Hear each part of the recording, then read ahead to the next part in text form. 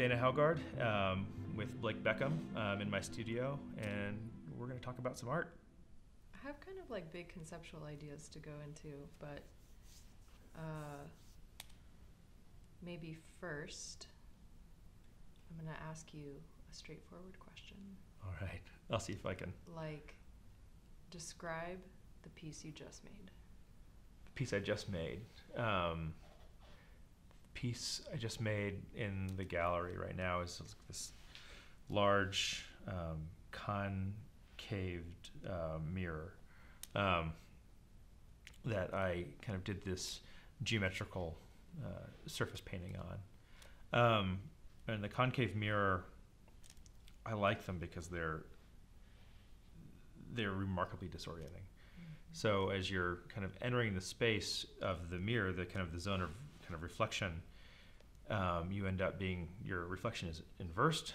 So you raise your right arm and you see your left arm raised in the mirror, or vice versa. You see it's like a true mirror, mm-hmm. which you're not used to seeing. And your eyes can't focus because it's concaved in such a way that the reflection changes so much between the 2 inches of your eyeballs that your brain can't re-stitch together that information.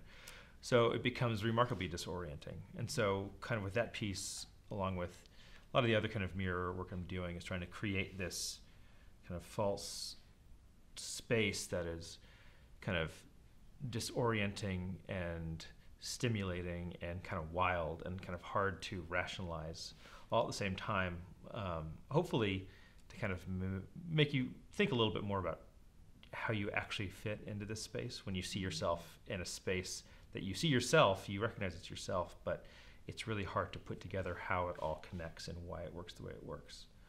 And then the kind of the painting on the surface of it is just another layer that makes it even harder to kind of place yourself in that space. But you see yourself, so it's all these mixed signals that you're sending and receiving, and kind of trying to conflate that all is kind of what I was trying to do. Yes. I was disoriented. Good. My eyes would not focus. And I like what you were saying about, or something that intrigues me about your work is that it does call attention to the viewer's place within it, that you have to show up in it. Yeah. And it challenges you to be present inside of it and in relation to the art object rather than sort of passive spectatorship. It invites participation in a way that is challenging and intriguing and demands something of you. Yeah, and I think that without your involvement in it, it's kind of a benign thing. Mm-hmm. It's a whatever. But when you're there, present, and most of my work, I hope, that's what activates it. Mm-hmm. And a lot of what I view as the actual kind of moment of art in these things is your reaction, your bodily and mental reaction to the work. The things that I put in the room or on the wall are just kind of a facilitator to kind of have that moment of kind of reflection or of kind of awareness or realization about a moment. Yeah. So that leads me to this thing about something that I'm really interested in and that your work elicits for me, thinking about the function or purpose of art, one of them being like that art calls us into our bodies, that it invites us to feel and perceive more expansively.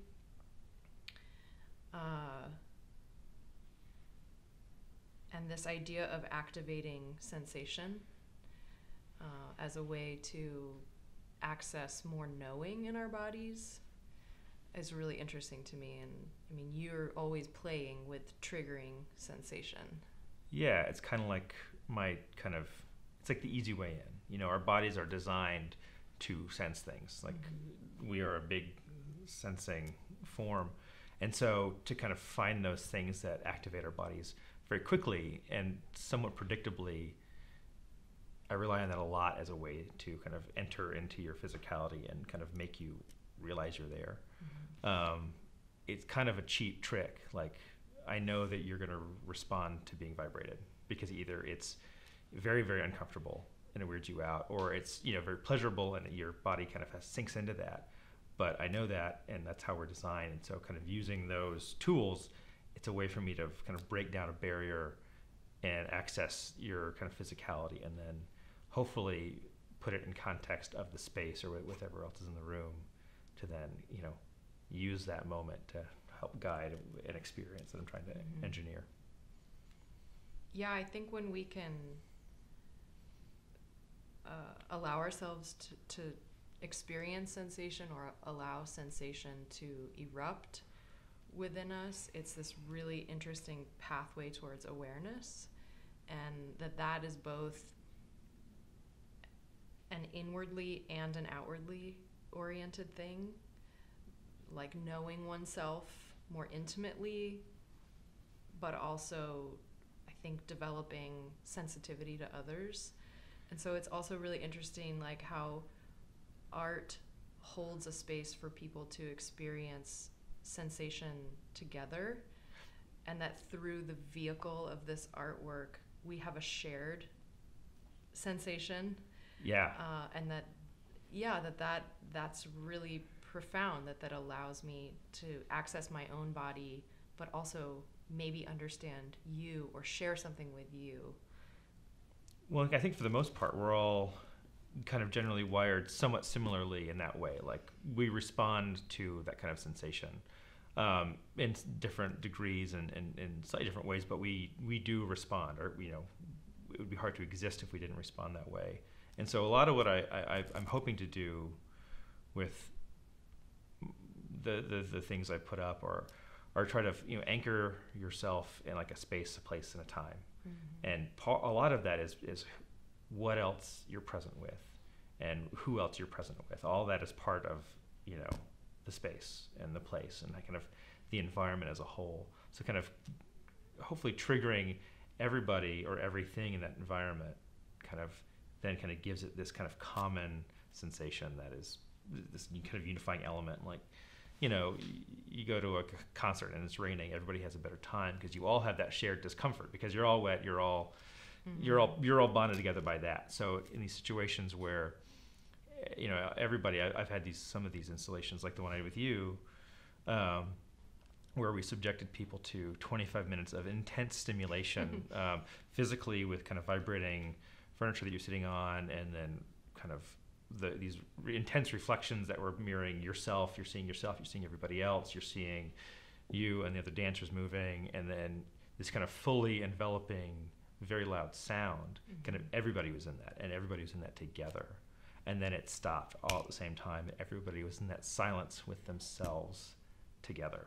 Everybody had that moment where they had to feel themselves more, but they're all doing it together. So it's really kind of great thing that I think sometimes I try to do, and then sometimes I purposely try to like weed, you know, one person away to have them have a very solitary moment and reflect upon the space.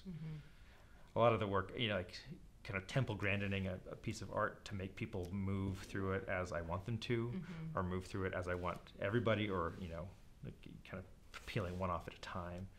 So they're not conscious that I'm, you know, making them do this thing, but like having them think it's their idea to go sit down and have this thing, or fork off and have this thing.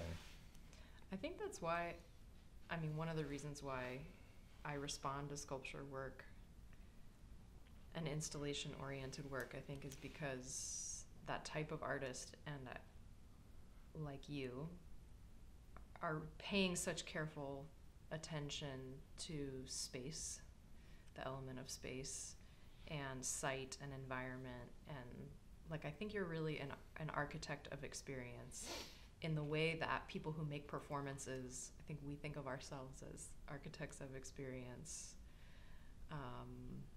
mostly dealing with time. And I think of you as an architect of experience, and you work with time, and especially through sound, but your really careful consideration of how a space takes on placefulness by your experience of it, how it's populated, how people move through it, and in relation to objects and sounds and stimulation. Yeah, well, because a lot of these connections are so tenuous, because no one's physically holding anybody there, you know.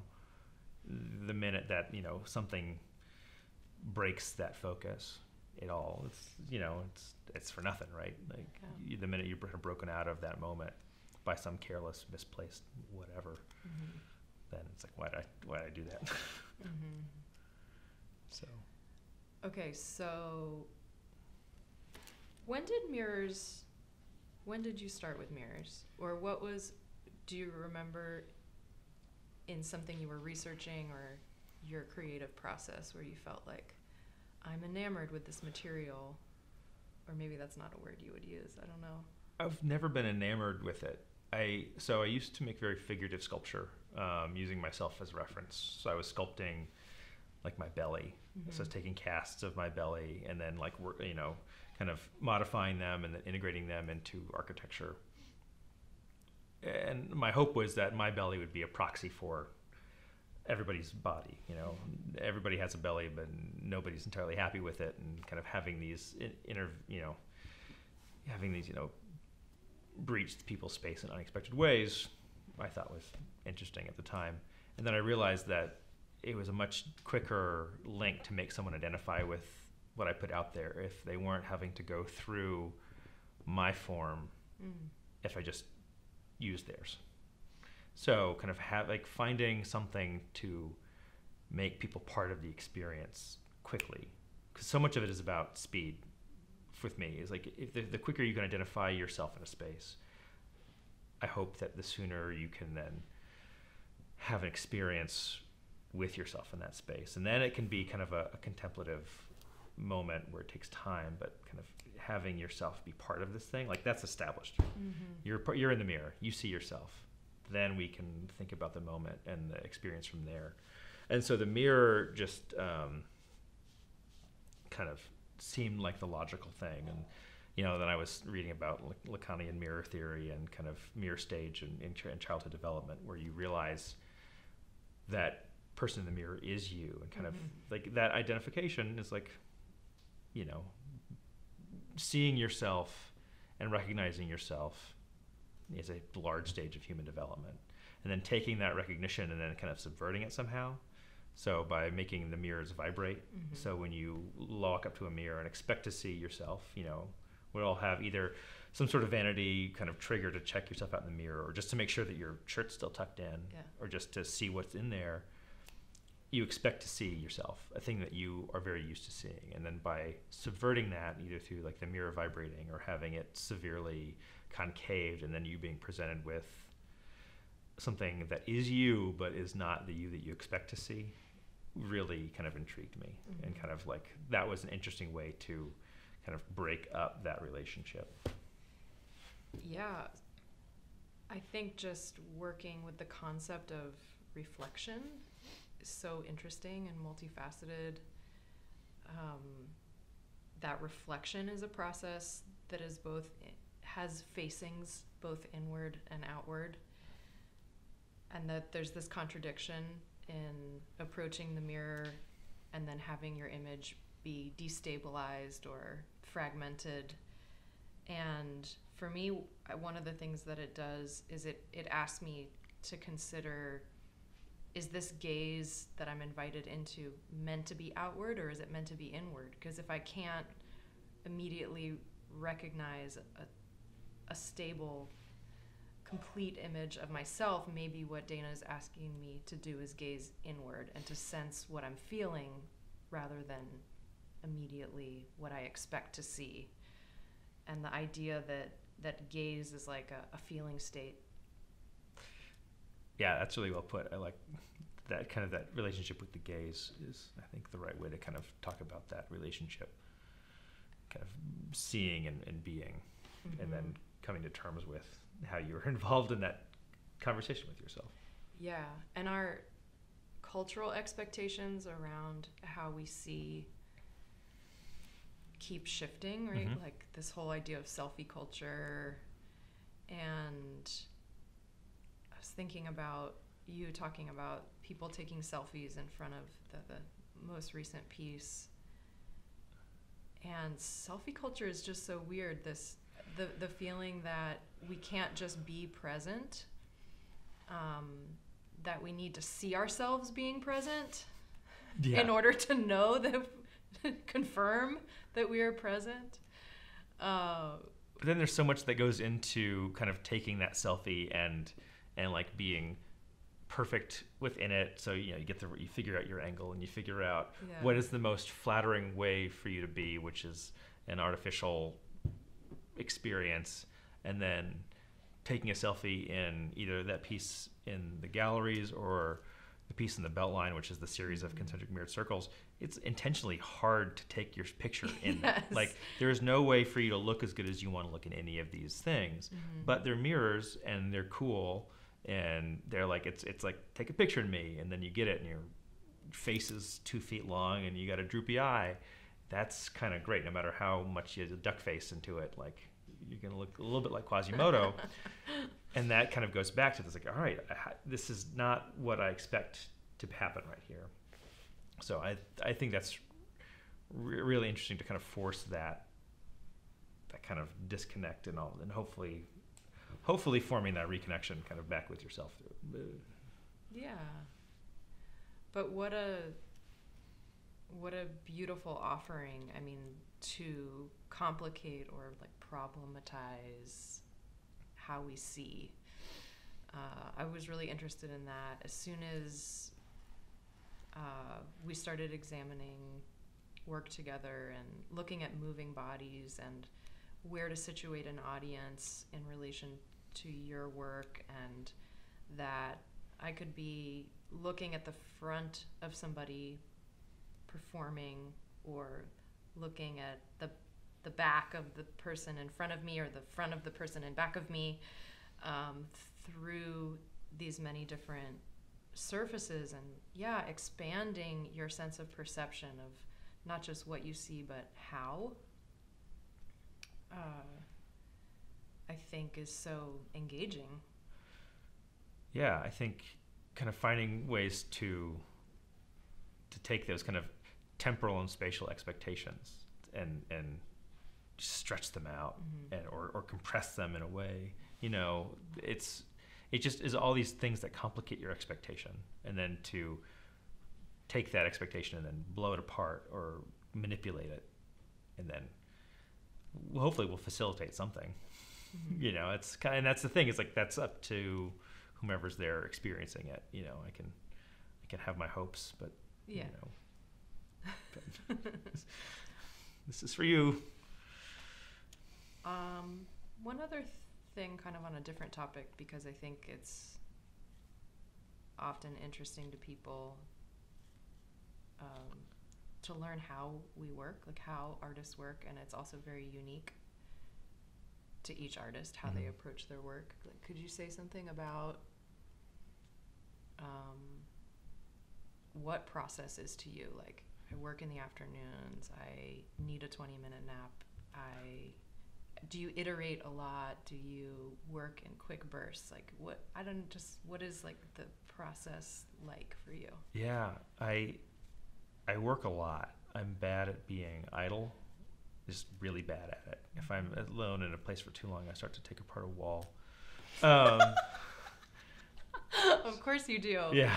So I don't go home very much because it needs to have all the walls it has. So I'm here a lot. And so I come here in the afternoons usually, and I stay till quite late. And I do work. I do a lot of repetition. So I kind of work through ideas. So I have like 4 or 5 things going on at once, like little seeds of things, little piddly things. Like, I take time to piddle, and I forget to sometimes. So I can just like finding a thing like, oh, this is interesting. Let's chase that for a minute, and let's chase this for a minute. So most of my time in the studio is spent kind of chasing different ideas while I have something bigger going on. So if I'm working on like the large mirror in the galleries, I'll work on that for 4 hours, I'll have an hour and a half of goofing around Yeah. or reading or taking a nap. But kind of the process, kind of from start to finish, like most of how I kind of work through ideas is I'll be just navigating life and something will kind of turn me on or activate me, and like that's cool, or that's like that made me feel something. Why did I feel that way? Or like just things that spark my attention, and like, all right, how can I turn that thing that I just had into an experience that I can then share? Mm-hmm. So that made me think about how I am in here. How can I finagle that into a very controlled, compressed space and kind of give that same sensation to other people? And then it usually takes a long time for that to happen, just through like it not working. It's like constant failure, which is fine. You just, fail often and fail cheap, and you're fine. So it took me a long time to like get the mirrors to vibrate the way that I thought was effective. And it took a long time to figure out how to work with sound in a way that would affect you physically and affect your, auditory sense of a space. Kind of the mirror thing is like the painting on the mirror, kind of to find the rhythm of that, of like how that worked. And I have no idea if that's working or not. Those are pretty new. So I'm just making a lot of them, and the ones that suck, that's fine. Yeah. You just stick them somewhere else and then try the new one. So it's just a lot of work. And then I have to remind myself that I have to go out and experience stuff, because I get so bogged down with working that I've forgotten to figure out why or what excites me about it, or finding the new stuff that is exciting that I want to chase next. But it's this thing I was saying earlier, like that invitation to enter your body, that invitation to slow down. Mm-hmm. That's the gift of an art piece. I feel like more and more, I feel that. I feel like we need that collectively, socially, Yeah, and then it's a communal thing, and I'm not sure how it's going to end up eventually. Like, I'm still trying to figure out the aesthetics of the experience. I know I want it to be a dark, quiet space with a very large projection of this moth light bulb thing. Really cool. And then I'm thinking so if you can like imagine the shittiest plastic lawn chair, I want to carve it out of wood. Oh. So it becomes this very stable, secure kind of the feeling when you sit in a really good wooden chair that is like fits your body, and it also transmits like the resonance of the experience. It can reverberate through the entire structure, and have a couple of those and have them look old and beat up, like not brand new from the store, but look like they sat out under an oak tree. So there's like black shit in the seat where the water just stood and the mosquitoes died in there. To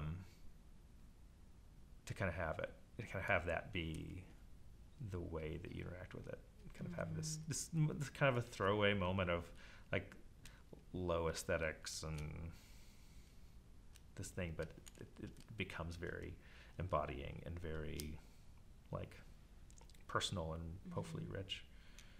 But yeah, it was fun. It's just people sitting waiting to watch moths for like an hour. Yeah. So makes sense to me. Yeah, I think the only other stuff that we talked about, I'm not sure we talk about, is kind of the ghost vibrations. Is that worth talking about, or should we? Yeah, why don't you, describe that moment at the end. At the end? Yeah, so I think a lot of my work is a big setup. And it's like elaborate and, very detailed, and kind of with that minimalist aesthetic that is, everything is crisp and correct and it looks good and very labored over. And the installations are all big, and they're usually like, way too expensive. So but they're all there, and kind of the circumstances of the installation or the performance are all kind of like the MacGuffin for the moment when it's over. So usually these things generate, an intense amount of stimulation, or durationally you're subjected to kind of this noise, which is not grating, but it's enveloping, and the sensation of your body vibrating for a while, especially with our work that we did together. You're 25 minutes, you're sitting there on a vibrating bench, and you're enveloped in sound in a very acoustically live room. So the sound is all around you, and you're watching these, you and the other dancers move based on this, audio that I engineered. And then behind them are these vibrating mirrors, which show you yourself, the dancers, and then everything that's happening behind you, which is another set of dancers and another set of vibrating mirrors. And it's this spatial and temporal and kind of just, it's in a very intense space, and you're there for 25 minutes. And a lot of it was just getting people to be in that space for 25 minutes under the guise of, this is a dance performance, and you guys made a beautiful series of movements that kept people engaged for 25 minutes, and then it stopped. And the vibration stopped, and the sound stopped, and you guys stopped.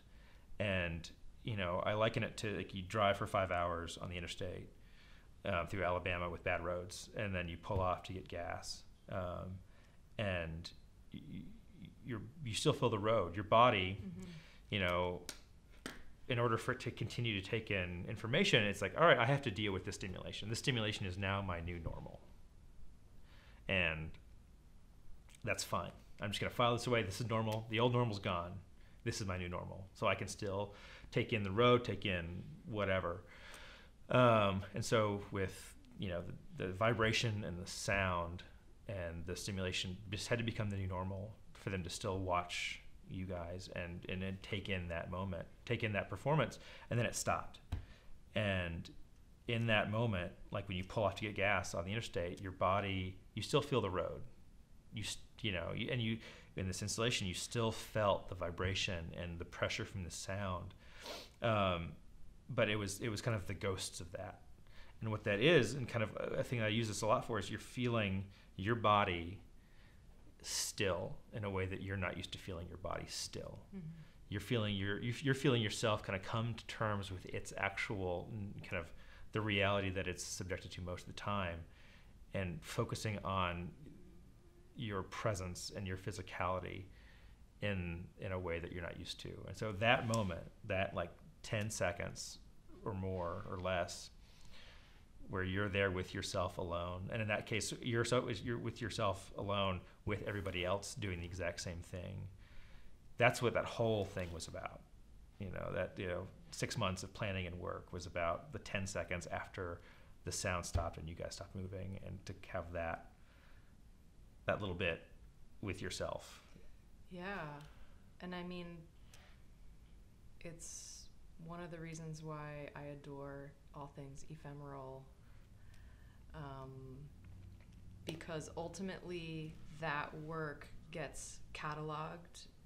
The permanent collection for Mm-hmm. that work is internalized. It's like in the bodies of all the people that were present. You are the archive. Yeah. We are the archive of our own. The vessel of the body becomes the archive for the meaning and memory of that entire piece. Yeah. Which is incredible. Yeah, and then it's gone. Mm-hmm.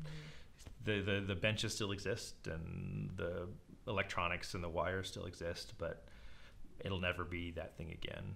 And I'm okay with that, mm-hmm. because it's in us.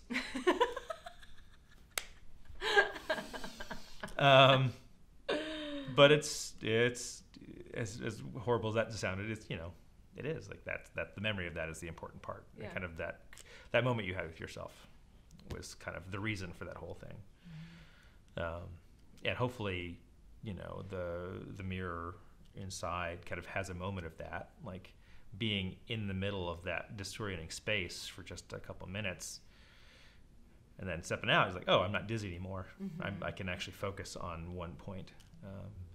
and it's a much smaller, shorter experience, but there's still a little bit of that, I hope.